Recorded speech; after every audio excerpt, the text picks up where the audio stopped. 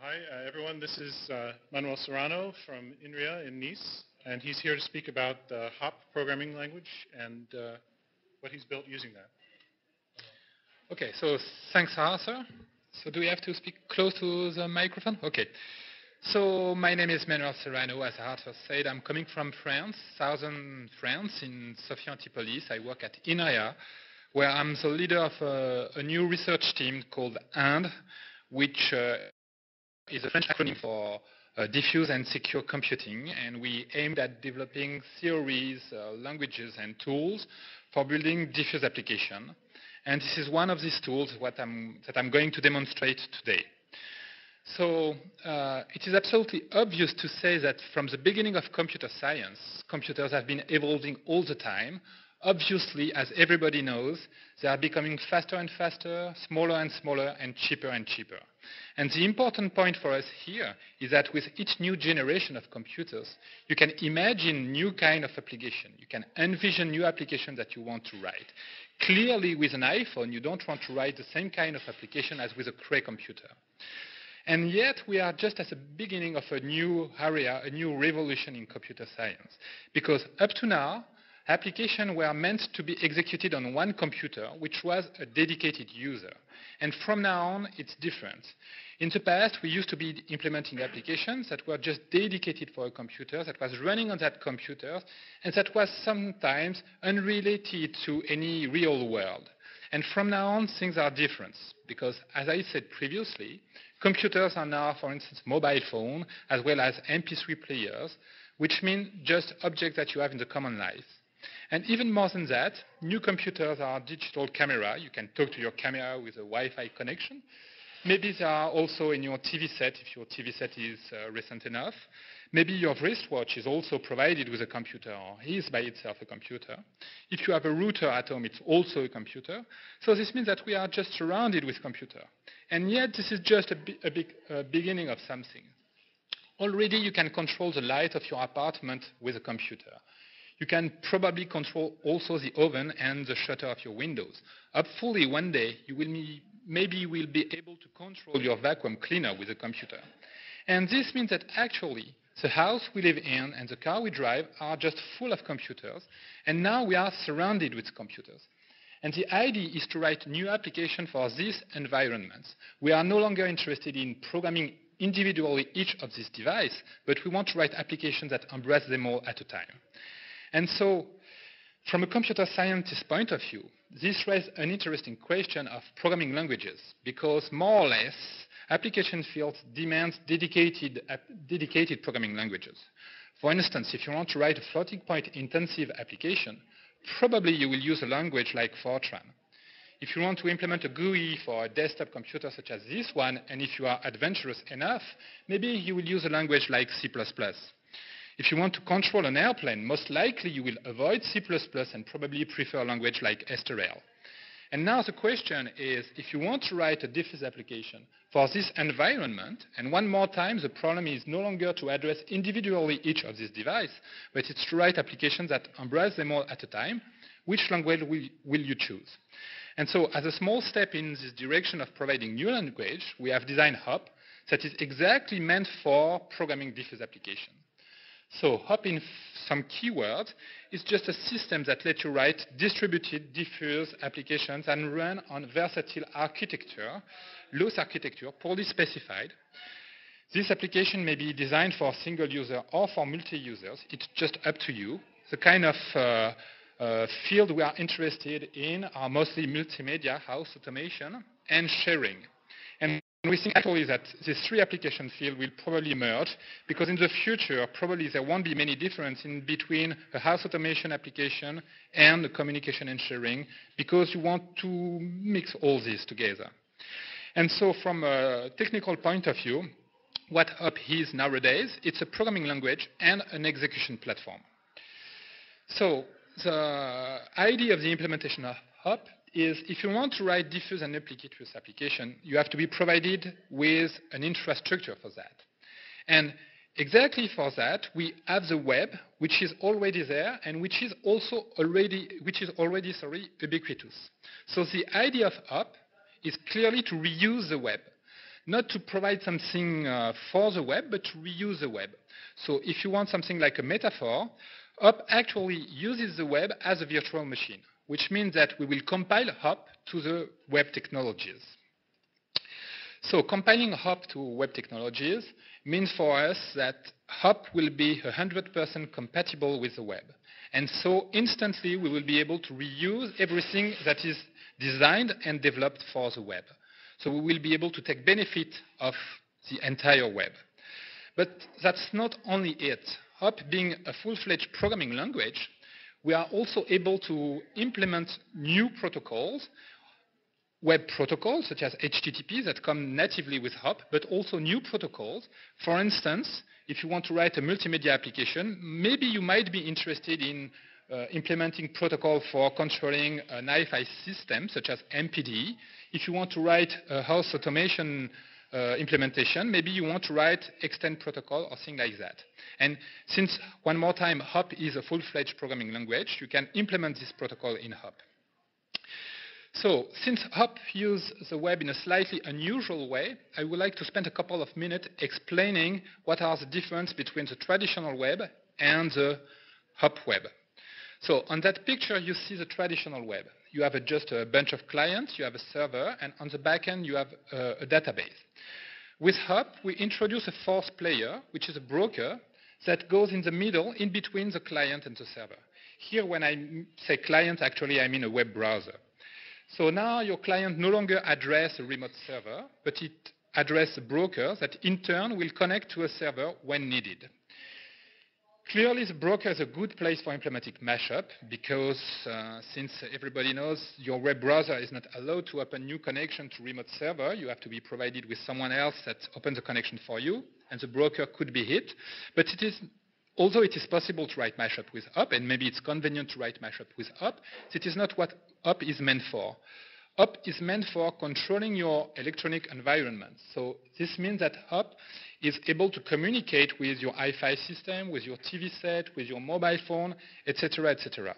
It is able to communicate with these devices, either because you are running also another broker on the device, and the two brokers are able to communicate, or because, as I've said before, hop has implemented a protocol that lets it talk with individually each of these devices, for instance, MPD for talking with your Wi-Fi system.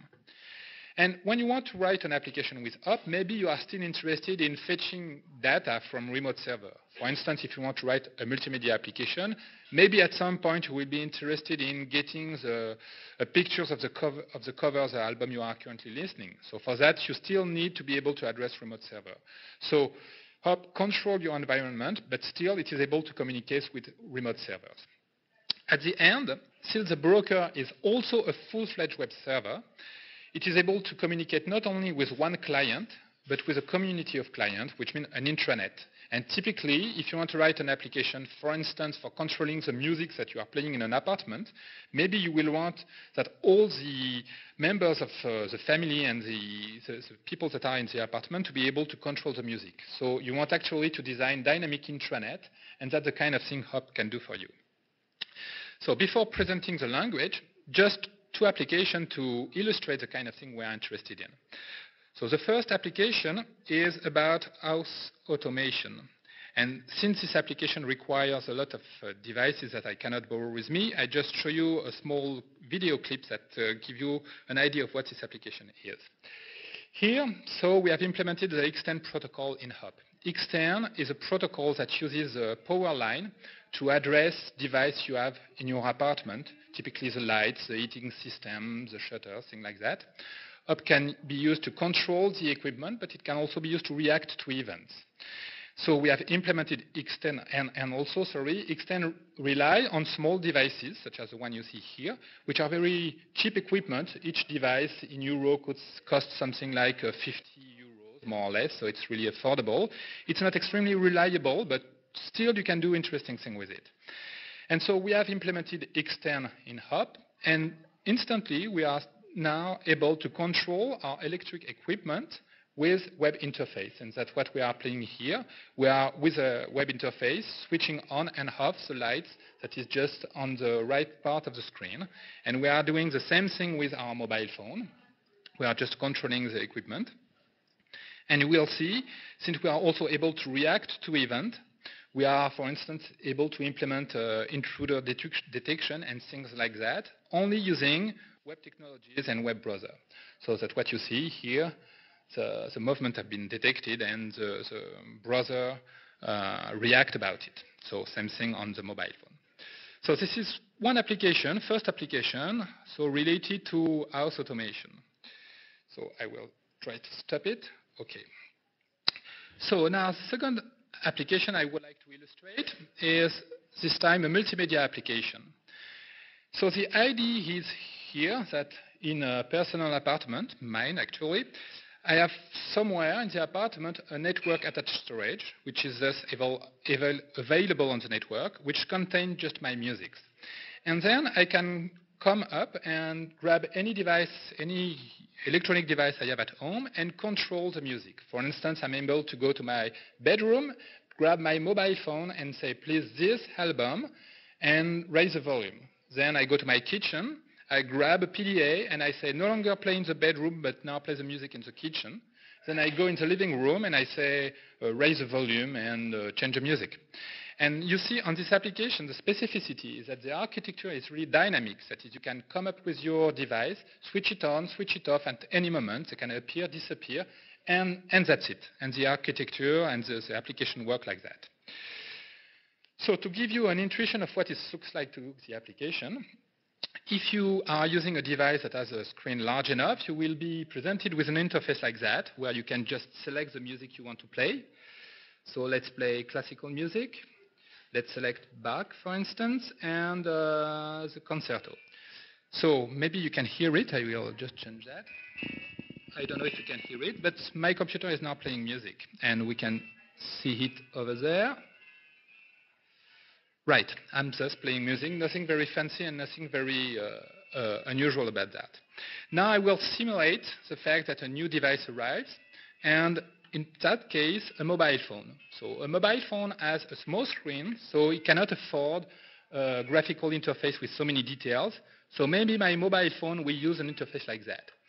And now you see the point is that from my mobile phone, I can select a different songs, and my interface behind is updated automatically, and I can stop now the music, and once again, my interface behind is automatically updated. So I have a strong synchronization in between all this interface, and so in my application, my multimedia application, everybody sees the same thing, everybody is aware of the same information at the same time. So how is that implemented? Mainly, all devices that export some musical contents are equipped with a web broker, that is a hub broker. That is, if you want to provide some musical content, you have to embed a broker on your device. If you want only to control the music, you just need to be provided with, let's say, a web interface. So on this picture here, you see this guy is just used for controlling the music, while this one is providing music. And this means that in these settings, you can come in my apartment with your mobile phone, and if you have some music in your phone, and if you are running a hub broker on your phone, then I will be able to listen to your music on my hi-fi system. Same thing, I will be able to watch your photographs that are on your mobile phone on my TV set, for instance. That's the kind of thing we're able to do. If you just want to control one more time, you don't need to be provided with a broker, but only a web interface. So that's it for the application. And now some slide about the real thing, which is the programming language behind the scene. So programming with hub means mostly programming the relationship in between the client and the broker. So what does it look like, a hub program? First, you have to understand the general idea of the execution of a hub program. Every hub program executes in parallel on at least two different engines. One engine is here for computing, and one engine is here for interfacing, which means that we have really a parallel execution. We have two heap, two stack, but only one shared namespace. So this means also that we have in between the client and the broker, we have your program, and you just in your Unix source code, you annotate the parts that are dedicated to the client, and you annotate the parts that are dedicated to the broker. In this picture, the red parts are for the client, and the blue parts are for the broker. And of course, what UP provides is convenient means for the red part to refer to the blue part, and also the other way around. So because we are able to refer to the other side, we are able to write compact source code, actually. So now the real things. Since you still know HTML, you already know HOP, because switching from HTML to HOP is just a matter of syntactic translation. At first glance, you go from HTML to HOP by simply inserting an open parenthesis in front of your HTML opening markup, and you get rid of your closing HTML markup, and you replace it with a closing parenthesis, and that's it, you're done, you have your first HOP program. Of course, that's not the entire stuff, and I'm cheating a little bit when I say that, because if you want to do some interface with HTML, you have to implement client-side actions, and these are implemented in JavaScript. So if you are using traditional web technologies, each program consists at least 2 different languages, HTML and JavaScript. With UP, we get rid of that because we have UP and HOP on the both sides. The only thing you have to do is, before the expressions that are to be executed on the client, you introduce a marker, which is this tilde sign. That means that the following expression will be executed on the client and not on the broker. So here I am. So now what about generating documents? If you want to generate document with traditional web technologies, you will need to use something different, another language, typically something like PHP. So what you will do is, inside your HTML document, you will embed PHP markup that will produce some output that will be string containing HTML, well-formed, hopefully HTML, that will contain well-formed, hopefully JavaScript expressions. With UP, you get rid of that, because since UP is a full-fledged language, you can just compute on the broker, and you can just create your abstract syntax tree, which represents the interface you want to build, and you will ship that to the client. And now the idea is that you elaborate your interface on the broker, but the variable used on your broker can be used on the client too. And here in this example, for writing the 2 source code are exactly equivalent. That is, the dynamically produced table of 3 rows. For the UP version, what we do is we create here a list of 3 elements, and then we iterate with this iterator map over the element of the list. And so this variable I is successively bound to the value 1, 2, 3. And you see that this I is used here on the broker to construct the interface. That is, it is the content of the table data, which is here. And it is also used on the client to display an alert message when we will click on this table data. So I is used on the broker and on the client. And so you see that the tilde sign delay an expression to the client, and the dollar sign goes the other way around. It lets you refer to broker expression from the client side. So now, once again, since HOP is a full-fledged programming language, you want to use it for realistic program, you need to be able to do some abstractions. So you want maybe to define your own widgets. And so you can define in HOP new widgets and new markup just by defining new function. So you can see here that we define a new markup row, which is just a combination of table data and table row that we use here as any regular markup. So it means that actually HTML is just a preloaded library in HOP, and every markup is just a function. So now some live demonstration to give you a stronger intuition of what the language looks like. So I run the demo and I explain the source code afterwards. The first demo is really simple, quite stupid actually. It's just open a new window, and when the mouse flies over the words, they disappear, except the last one, which is gray. So this is stupid, but this is a live demonstration. And what I can do, for instance, is I can edit the source code of my demonstration. I can replace the word lady by man. I can use this new version, and I can rerun the demo, and now this is a man that disappears. So you see the entire system is dynamic, and everything is evolving dynamically. So how is that implemented? We actually have only 3 words. The lady vanishes that are placed in boxes, and we implement user action, which just makes the 2 first words disappear, and the last one just to be opaque. And that's it for the first demonstration, quite simple. The second one is slightly more complex. I will run the demo first and explain the source code afterward.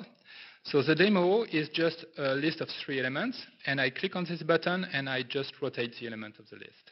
So this demo is absolutely useless, but you can imagine a more realistic one, which is a table with rows that you can sort according to the column. So same demonstration. This one is useful. The last one is useless. So how is that implemented? On the broker side, we create a list of 3 elements, foo_bar g, which is bound to a variable EL here. This EL variable is placed in a box. Then we add a button with the message rotate. And each time we click on the rotate button, we grab this list that we have built on the broker, and we flip the elements. So you see on this example that we have a data structure here that is used once on the broker and 3 times on the client. And that's another specificity of HOP to let you reuse the data structure on the both ends. So the previous example was not involving any communication in between the client and the broker once the program has been installed on the client. Of course, for some realistic application, you need to be provided with a mean for communicating with the broker. And for that, we have special functions, special broker function that we can invoke from the client. So when you define a function with this keyword service, you can invoke it from the client with this keyword, with HOP here. And so you invoke a service, and when the service completes, you invoke this callback where V is bound to the result of the service invocation. So how does it work? I run the demo once again. This demonstration is just a web interface for scanning my disk. So when I click on this button, it tells me that on my /tmp, currently I have these files, and their size is as follows. So how is that implemented? We have created one of these services here, which accepts one parameter, dir. So we first, on the GUI side, we create an empty box, a larger one where we put everything. We add a button with a du-sk message. Each time we click on this button, we invoke the service defined here with the value, the actual value /tmp as parameter for dir. This service actually scans the disk, elaborates a list made of file names here and file size, send it back to the client. The client grabs this list and creates a table with table root, table header, and table data. And that's it. So you see, we have exchanged here data structure in both directions. We have sent /tmp to the broker, and the broker has sent back a list containing strings and integers. And we could have decided to move this table construction into the broker side. And actually, it's up to the programmer to decide where you want to put your program. Do you prefer to put it on the broker side, or do you prefer to put it on the client side? It's just up to you. The only thing that you cannot move from the broker to the client are these 2 functions here. And the reason why you can't move them to the client side is because these 2 functions actually scan the disks. So they not even exist on the client. So now I would like to explain how we enforce the interface synchronization in the multimedia application. And so for that, I will just use 3 slides. So once again, I run the demo and I explain the source code afterward. This demonstration is absolutely obvious. I create a new window which contains a canvas, and then when I click on the canvas, I draw lines on my interface. Pretty obvious. How is it working? I have a canvas, which is just defined here, and then I add an event listener to mouse down event. Each time the mouse is clicked, a line is drawn from the last position of the mouse to the current position. Pretty obvious, pretty regular, nothing very fancy here. Now I will slightly extend this example, and I will add a new listener to my canvas. So I add this new listener, I preserve the previous one, and I add this new one. And what I do here is each time the mouse is clicked, in addition to drawing one line, I call a service function which broadcasts an event to all the clients that are interested. And then on below, I create two user interfaces that will just wait for this draw event here. So I run the demo and I explain the client code just afterward. So this time my demonstration just spawned 3 windows. And when I click on this one, all the web interfaces are updated. So you see I have a strong synchronization in between all my web interfaces. So how is it implemented? I close that. So we have one extension to the traditional DOM event model, which is this new kind of event here called server event. In the previous slide, I have used mouse down event, and now I'm using this server event. And so this means that all the clients register to the server event named draw, and when they receive this event, they just draw a line, which is provided, the event is provided with a value which describes the mouse position. And so that's it. That's the way I implement synchronization in between all my interfaces. So now some word about the implementation of hop. You start with a source code that looks like that, and we have 3 different execution engines involved for executing this program. First, on the broker side, we use bytecode interpretation for all these blue parts. Then we have a client-side compiler that takes all the client-side expression that compiles it to JavaScript. And then we have native code compiler that is able to compile your library, so all the built-in functions are compiled to native code. So your program, executing your program, involves running these compilers and using all these different execution modes. So what about the bytecode interpreter? Nothing very much to be said here.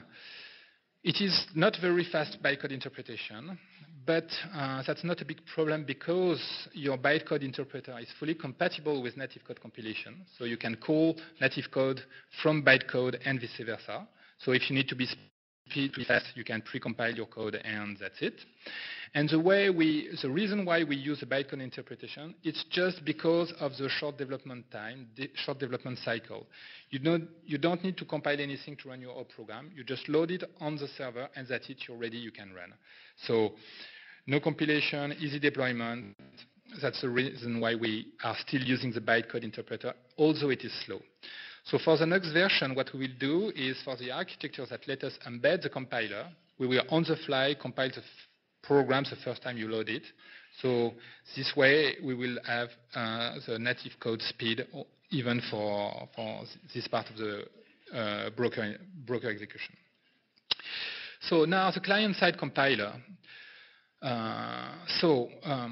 This compiler compiles up to JavaScript, and it's fully compatible with JavaScript, which means that you can call JavaScript from hop, and you can also call hop from JavaScript. We have decent performance for the client-side compilation, which means that more or less you pay no overhead because you are using the hop compiler. That is, the hop compiler delivers source code that has the same performance as unwritten JavaScript code. On some micro benchmark here, you can even see that hop is faster than JavaScript, and this is it for the bag program here. And the reason why hop is that faster than JavaScript, it's simply because bag is a program written in the hop style with small function, and it's absolutely mandatory that your compiler is able to inline this small function. And clearly JavaScript performs no inlining, so it is strongly penalized by the fact of not inlining this small function. But so this benchmark is not how can I say, not usual. And in general, the two source code runs at the same speed as you can see for the other programs. So now native code compilation, more or less it's the same story, is that we are slightly slower than C when we compile to native code, except for some benchmark, still bag, for the very same reason. There is still these small functions that you have to inline, and GCC clearly is not able to inline small C functions, so that's why on this program hop is faster. But in general, the performance of hop are in between the same performance as C and twice slower as C, more or less. That's the kind of performance we have. Now, some word about the web server. So here, we try to evaluate the performance of the hop web server. And the first test we did was to measure its performance for delivering small static files. And here we are just increasing the numbers of requests we address per second to the hub server, or to all the web servers, sorry, and we measure their throughput. And what you can see here is that for delivering small static file, hop is mostly as good as all the major web servers, such as Apache, Lite, or Tomcat. Now, for delivering larger static files, hop is still pretty decent because it's, as you can see here, faster than Apache and has the same performance as Tomcat. Significantly slower than Lite, but still pretty decent. And now the interesting part for us is the dynamic aspect. That is when you want to deliver dynamic documents. And what we did here is we wrote a small, very simple program in different languages, hop, PHP, Perl, and we ran it on several servers, and we just measure the throughput of the server. And as you can see, hop is significantly faster than any server for delivering dynamic content. And the reason why hop is faster is that because you are embedding your generator in the server, you have no barrier to cross when you want to generate a dynamic document. So no performance penalty. And if you compare the two source code here, you will see that more or less hop has the same performance for generating dynamic documents and generating static documents. And this is not the case for the other server. So the problem here with Tomcat, which is pretty slow, is a memory problem. It's just that Tomcat is running out of memory, so it is swapped out of memory, and so it is no longer able to deliver anything. So I think I'm almost done. So in conclusion, hop is an ongoing project. It is not complete yet. It is not polished enough yet. We have some dark corner and some black sides. But still, we are able to implement a whole bunch of applications. So we are using, on a daily basis, some applications that are implemented in hop. And I won't demonstrate them. But for instance, one of these applications is HopSlides, the application that I'm running right now for projecting the slide. So you can see everything that I have been demonstrated from the beginning is just web pages run on my regular Firefox. So you see, this is just my slides that I have been presenting to you right now, but with the title of the window presented. So we have a whole bunch of applications. Everything is available on the web. You can just download it. Why one could be interested in programming with hop? Mainly because there are not so many systems that let you write diffuse application. We have implemented hop and we have run hop on various devices such as PC, mobile phone, PDA. So it is quite portable and still reliable. So you can just download it and try your own application. It is available over there. It is released under the GPL license. So you can grab the source code and do whatever you want to do with it. And that's it. I'm done with this presentation of hop.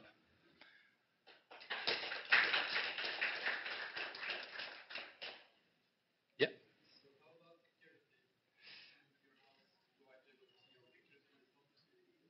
Excuse me, could you? Yeah.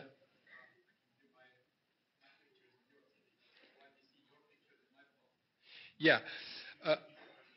Okay, so the question is what about security and what about protecting your private data, right?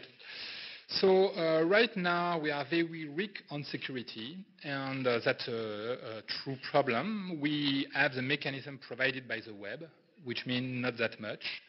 We have authentication provided by the web. We are able to implement HTTPS or something like that, but that's clearly not enough. And for us, this is just a very strong and important research topics, and that one of the goal of our research team to study security in languages like hop. But nowadays we have nothing, but this is something we plan to work on. So you're right, that's an issue.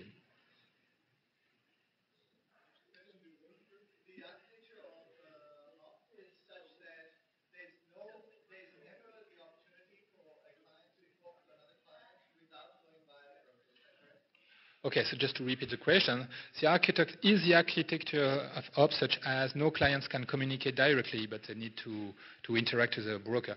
Yes, that's correct. You have to go to a broker, absolutely. But we have something like an architecture which is not exactly client-server. We are a mix in between client-server and peer-to-peer because it's not that clear who is the server and who is the client. For instance, your mobile phone may be the server, your PDA may be a client, and the other way around. It will depend on your application. I understand that, but this means that what you will have is an architecture of a large number of brokers, and the brokers are peer-to-peer connected to each other. So what would be the way in which a client that is connected to, so two clients are connected to two separate brokers? What is the architecture that would allow them to communicate with each other? It was not clear. Okay, so first of all, two clients could be connected to the same broker. You don't have to use one broker per client. It's just up to you. But if you happen to have one client per broker, so how does the broker communicate, you mean? Just by using HTTP, for instance, or because you have implemented something based on UPnP, for instance, that lets the two brokers discover itself and they communicate like that, or because you have implemented your own protocol. For instance, we have implemented the Jabber protocol, so we are able to communicate using this protocol in between brokers. It's really up to you. But natively, so maybe another way to answer your question, you see this with-up form that is dedicated to calling a broker. You can use it from a client or from a broker. So as a broker, I can with-up another broker. Yeah? How are you dealing with communication and device failure? How am I dealing with network failure, right? Right now, poorly, which means by hands with exception and timeout, which is just a pain and which is just unreliable. So I have no good answer for that, and I'm aware also that this is a problem and that we need a new construction in the language for dealing with failure. I agree with you. And I was just speaking about dark side of the language and places where the language is not polished enough, and this is one of this side, of course. Yeah. Programming models still seem very inherited. Programming models seem very inherited. Is there any attempt to make it how to make it more declarative?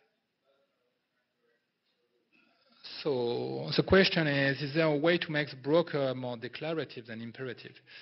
HOP, the nature of the language, is a functional programming language with object-oriented extensions. So you use it imperatively, or you can build abstraction on top of HOP. That's just up to you. For instance, we have students that have been working on reactive extension on top of HOP. So it's not a limitation of HOP. HOP is just a language. You use it the way you want to use it. You build your own abstractions.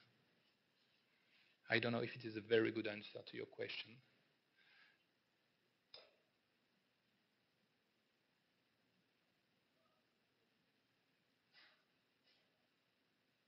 Okay, no more question? Yeah. How automated is the translation from HTML JavaScript to HOP? Have you looked into taking legacy code and making it HOP compatible? So have we looked at legacy code and compatibility between HTML, JavaScript, and HOP? That is the other way around. The first answer is if you are provided with JavaScript code, don't convert it into HOP. Use it as it is right now because it is fully compatible with HOP. So why bothering retranslating it to HOP? For HTML, we have not had the idea yet that it could be useful to translate HTML to HOP, and so we have not looked at that in particular. But we have XML parser, we have HTML parser, so we can just parse your old source code and generate HOP from it. I think it won't be too difficult because we have everything in the language for that. So probably we will be even able to load in the broker HTML source code and convert it on the fly into abstract syntax tree without anything else. No more questions? Yeah. So, clearly the linguistic root of the language is scheme. And the magic of the language is a distributed lexical scope. In fact, you've got components running in different machines, but all of which are defined in one lexical scope. In scheme, closure captures a location, not a value. I'm wondering, in hop, do your variables correspond? Do your variables correspond to mutable values? And how do you handle the shared assignment, if any, of variables that are distributed, and also passing parameters on one machine to a function defined on another machine? Yeah. Okay, so I won't repeat the question because it is a little bit too long for being repeated. I will just try to grab one example, which was just this one, I guess. Okay, so the question is, what about preserving the semantic of scheme, which is that variables are just locations, and lexical scoping. So you're right, hop is rooted deeply on scheme, so hop is an extension to scheme, and we have a call by value semantics when you stay on the broker or the client. But as soon as you cross this boundary, we have a copy semantics. So here we have this data structure which is built here, and when it is sent to the client, it is copied to the client. So you can have two clients running in parallel, and they won't be synchronized because they use their own copy of the function. And when you call a function from the broker to the client or the other way around, we use copy. Okay?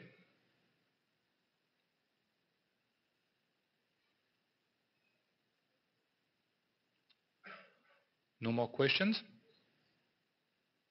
Okay.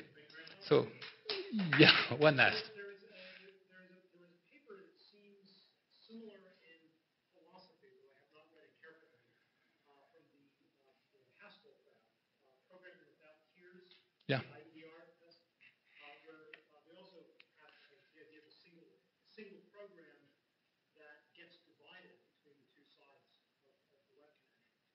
Can you compare your approach to distributed lexical scope today? Yeah, so this language is called Lynx, and it is done by Phil Wadler and his student. So the idea is not exactly the same because, first of all, Lynx is based on a mix of XML, of ML and XQuery. So it's a mix of two languages. More or less, it's the same kind of ideas. You want to be able to call function from the server and from the client and the other way around. And they use a different approach because, for instance, you are able to use every function on both ends, which means that you can call a function that scans the disk from the client. And automatically, you will execute this code on the broker. So they don't have this notion of functions that are tagged to be executed on the broker and functions tagged to be executed on the client. The compiler manages this for you. I don't have in mind exactly which protocols they use when they call a function that traverses the network boundary, and I don't remember exactly if they implement sharing or if they implement copy. I should have just reread the paper before coming here, but I don't remember, so I can't answer you. But what I remember is that you don't write your annotation on your program. It's the compiler that manages that for you. And so you don't have the equivalent of this with up construction. You just call a function, whatever it is, and it's on the declaration of the function that you say it is a function located on the server and the broker. But at the call side, you have no annotation. So it also means that the granularity is different because in Lynx, you'd say that this function is a broker function, and that's it. Or you say this function is a client function. But we cannot, as we do here, declare just expressions that are belonging to one side. The boundary is just a function declaration, not the expression.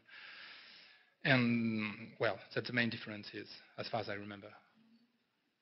So clearly there are some functions which are defined on the client side and not defined on the server side. If you capture one of these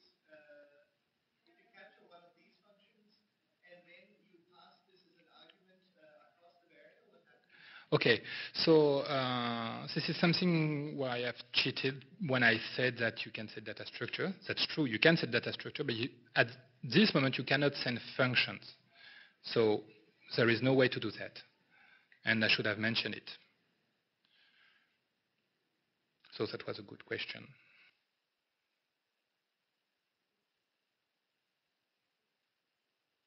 Okay? Thank you very much.